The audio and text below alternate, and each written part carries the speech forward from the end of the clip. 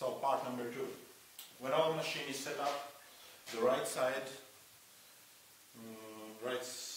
of the block is attached. Now, just connect it. So, before we start, always set those knobs to the minimum, and those green buttons must be to the 0. So we just turn on the machine,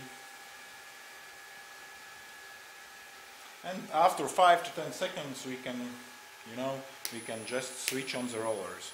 Normally, before we decide what latency, what ratio of the roller speed is needed, and when we will start to work, we can turn those on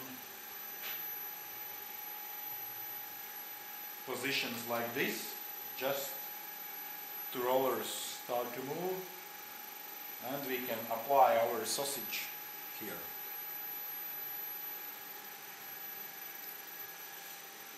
So, it's the end of the part 2, an explanation about buttons.